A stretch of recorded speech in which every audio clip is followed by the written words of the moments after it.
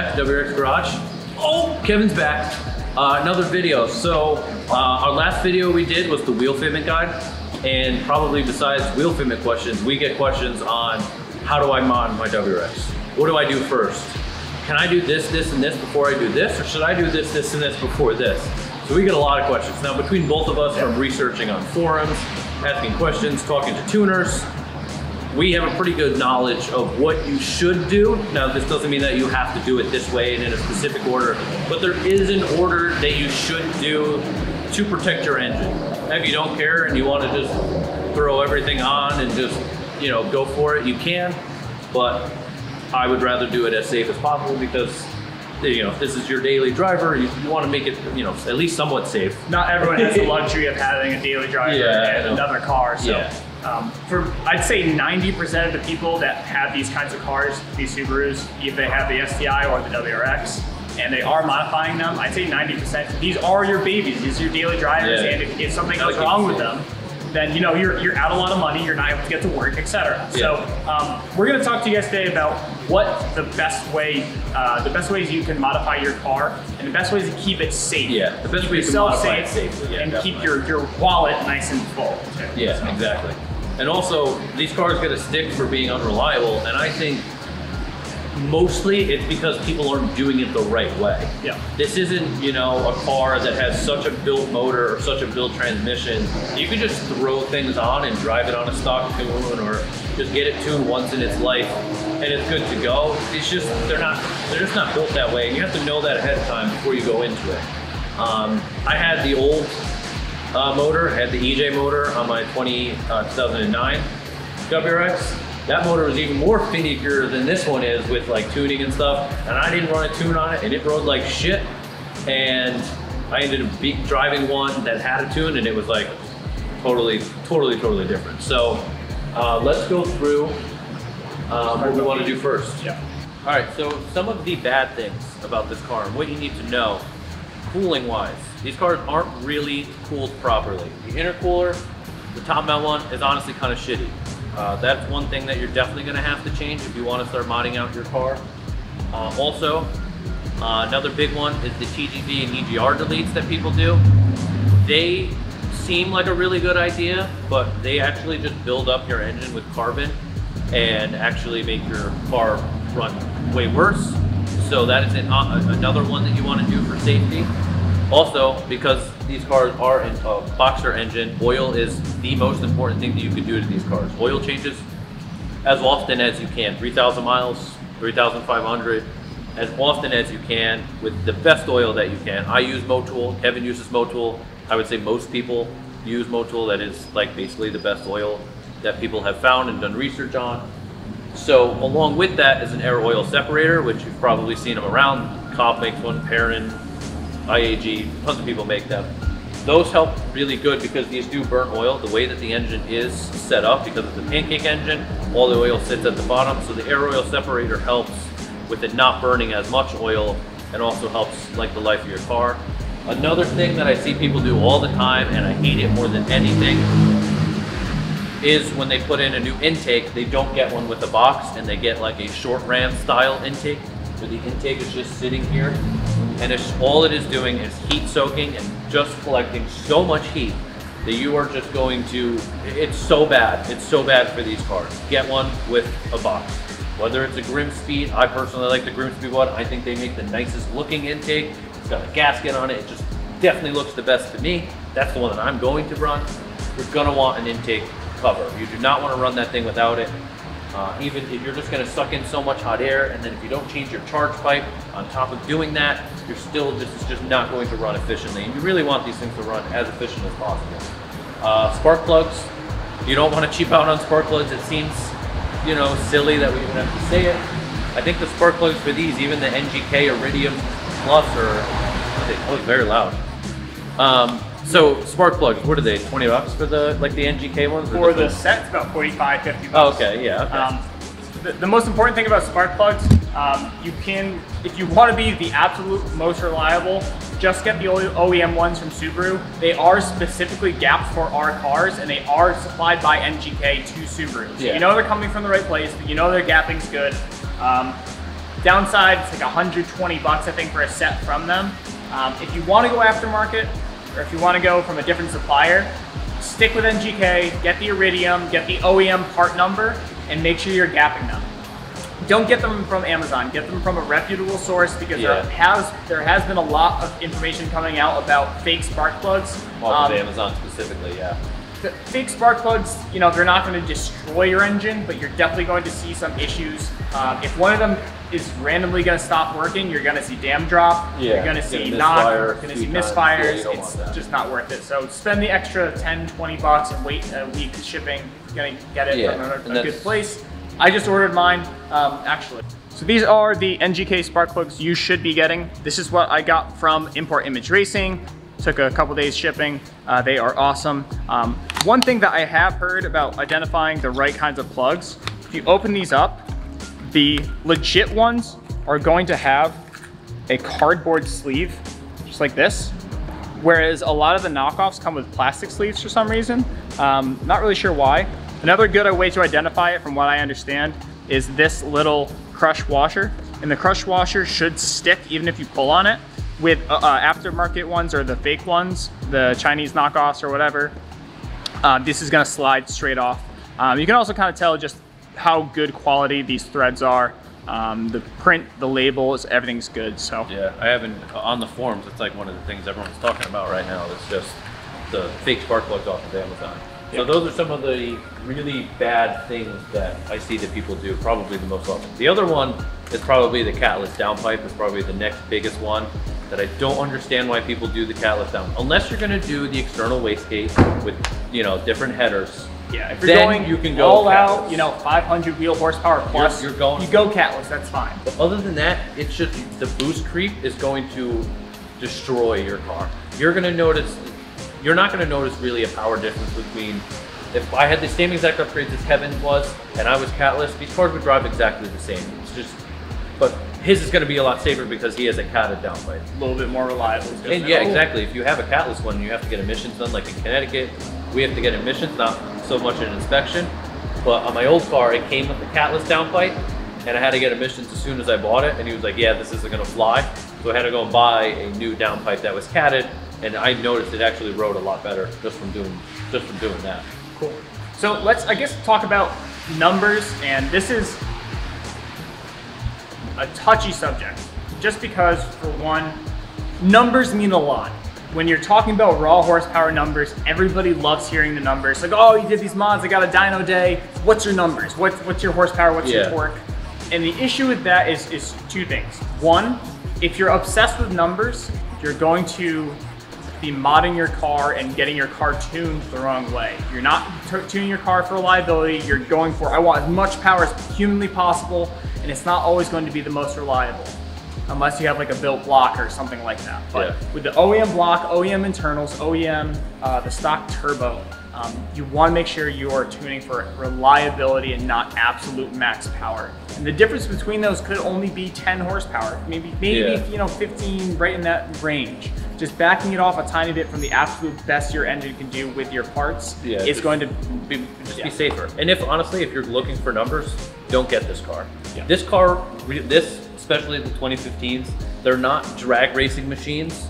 They're supposed to be track cars. They're supposed to be agile. They don't need, you know, 1,000 horsepower, but it's supposed to be quick and agile compared to like, you know, like a Hellcat, just pure power and just speed.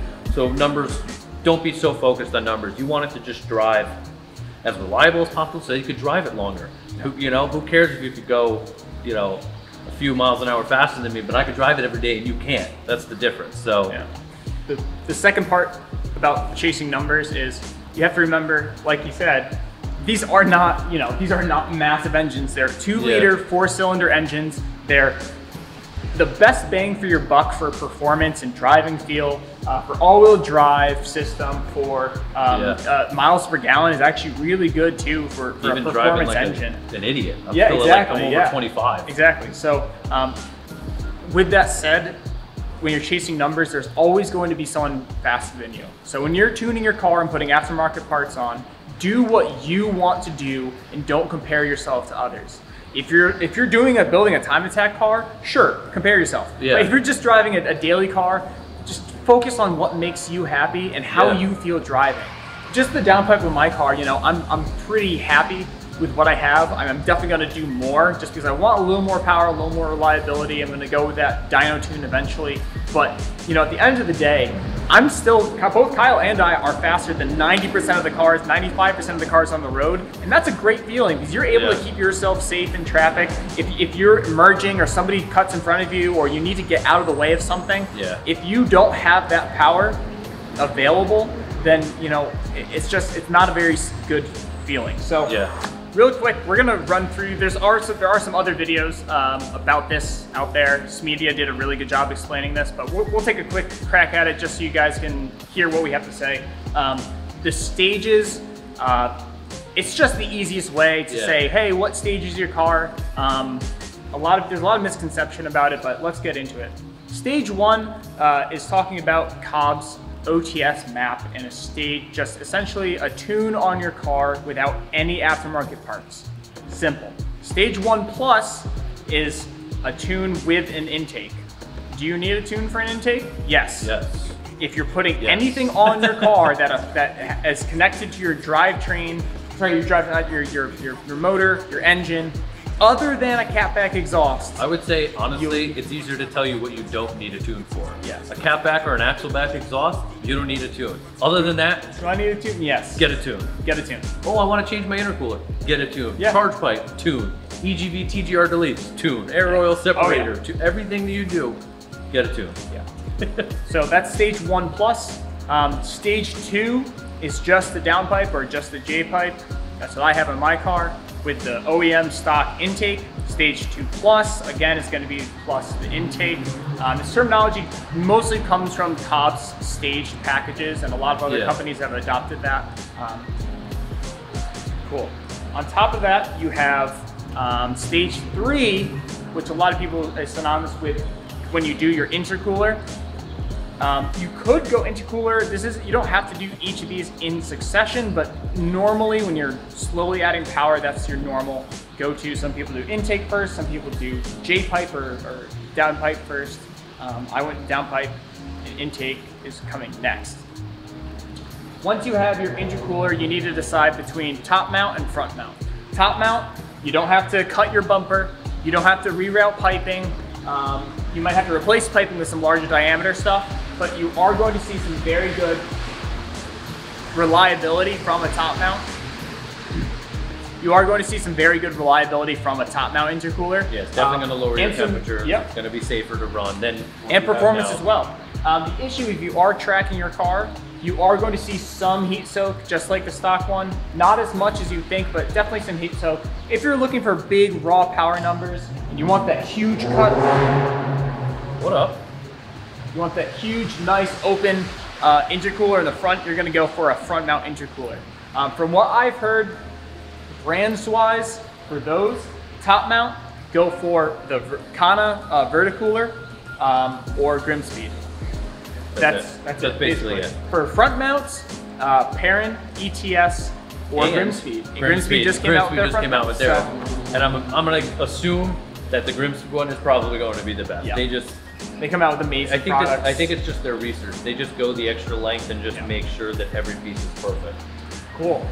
Last couple things that are really common for these cars before you start going for, you know, insane, you know, block builds and things like that, aftermarket turbos. The other bolt-on packages, the most common ones are TGV deletes, EGR unplug or EGR deletes, and lastly, boost controller. After that, you're going to be modifying the engine more. You know, if you want to go methanol injection, or if you want to do the BRZ IBR manifold replacement, the intake manifold, that's a lot more intensive and things like that. You have to work with cooling lines and whatever. But for the TGVs, you're adding reliability for cruising, reducing cruising knock, and you're opening up that channel for where your air intake channel is coming from. If you have less restriction in there with removing that tumbler, the tumbler gas valves, removing those is going to open up that airflow and just make things easier, more Makes reliable. it breathe. Definitely just makes it breathe better. Exhaust gas return, that just returning a flow of exhaust gases from the hot side back into the intake side of your car, which is just going to mean that it reduces emissions. But for a performance car, you want fresh, boosted air coming from outside of the car only into the engine. So you can just unplug that. Some people put block-off plates on there. I don't think it's really necessary. Most people unplug those and you're fine. Just make sure duct tape or electrical tape over the connections so they don't get corroded and whatnot. It's also easier to undo if you ever need to part out. Yeah, or if you're putting your car back to stock. That's another thing. I recommend save all your stock parts, especially if you know you're not going to keep this thing for the rest of your life, which probably no one will. As soon as you're like, okay, I want something else, I want something bigger, I want an STI, or I want to go up to something else. Oh, I get the new 2021. Yeah, get the new 2021. Yeah. See how that's going to be. That way you can put it back to stock. That way you don't, screw yourself. Last thing, flex fuel, ethanol. Two things. If you're going to do it, delicious tuning or Cobb. Don't get the Penguin one. Don't get some Chinese brand flex fuel sensor. I've heard great things about both. Yeah. I personally would go with Cobb. They just have the best customer service. People get theirs replaced pretty easily if something goes wrong with the sensor. But if you have flex fuel, if you have ethanol commonly available in your area, that is going to be the best reliability. Best bang for your buck. Best bang for your buck. It might hurt your wallet and your miles per gallon a little bit. You might have to fill up a bit more. But in a lot of places, ethanol is cheaper than normal gas anyways. Yeah, and if you're looking for power as quick as possible, definitely ethanol. We don't really have it around here, otherwise we probably would have already. Do not run ethanol with an off-the-shelf map. Don't get one of those E30 or E60 maps unless you have an extremely precise way to measure the exact ethanol content in your car. That being said, power and reliability, just pay the amount of money for the Flex kit, which is an actual sensor, which is going to go onto your fuel line. I think it's right here. It goes right here, which is your coming off your fuel pump. Flex sensor right here, it connects to your access port, and you can actually read the exact amount of ethanol content going into your engine, being pumped into your cylinders. So that's the most reliable way and the most efficient way to do it, and you're just not going to blow up your engine that way. Ethanol is also great because it has less emissions than compared to normal gasoline. You're actually supporting local businesses in the US when you buy ethanol because it's coming from the corn industry, which is pretty cool. Basically, so that's good. And then lastly, cooling. Ethanol really reduces the likelihood of knock, and I know a lot of people that'll run 1 or 2 gallons of ethanol even on a 93 tune every time they fill up just to add that extra bit of knock protection. And then also you're looking at cylinder cooling just because it burns off at a lower temperature. Yeah, so you're not getting as hot. So then if you do that, plus with your front mount or your top mount and your intake with an air box, you will be definitely in a good spot. Okay. Rapid fire. Okay, what do you got for me? OEM. Yes. When you're going for... You didn't even ask the question, they do the answer. Oil change. Yes, you need a new crust washer unless you have an aftermarket, whatever. What is it? The Fumoto drain valve or something like that. That is the move, let me tell you. Yeah. That is the move. Don't get an aftermarket oil cooler. Don't fix what ain't broken. What about coolant? Coolant, I would go also stock. Subaru, the Super Coolant, or if I was going to change it, I would go to the Mishimoto. I think they also have their, I think it's their Super Coolant or their Super Chill. Yeah. Their stuff is real good, and they also have the upgraded radiator. If you ever wanted to upgrade the radiator, which is probably a good idea if you're going to do top mount, maybe upgrade the radiator and get a good, some good cooling that way too. Cool. Airbox, the stock airbox. Should I put a K&N air filter intake in there? No, I would go OEM. If you really wanted the 10 horsepower that bad, then just save your money and save up and just get an intake, and life will be better that way. Grimspeed actually has one now. There's the only one I would really trust because they're the only ones that they put testing into. And they say that you don't need it to, but even then, it's just such a little bit of an increase. It's not worth it. It's not really worth the money, you know? You're just gonna be buying it, and then as soon as you do it, you go, oh my God, I love how much faster it is. I want it to be even faster. Let me put a whole intake, and you just wasted, wasted money. What else you got for me? Aftermarket intake, do you need a tune? Yes. Aftermarket downpipe, do you need a tune? Yes. Aftermarket anything other than catback. Other than a catback or an axle back, just get a tune. Just get a tune.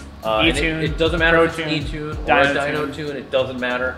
If you're gonna do things like not all at once, then I would probably recommend an E-tune to get you through. And then at the very end, when you're like, this is it, I'm done, then you go and get yourself a dyno tune with a pro tune, and then you're set.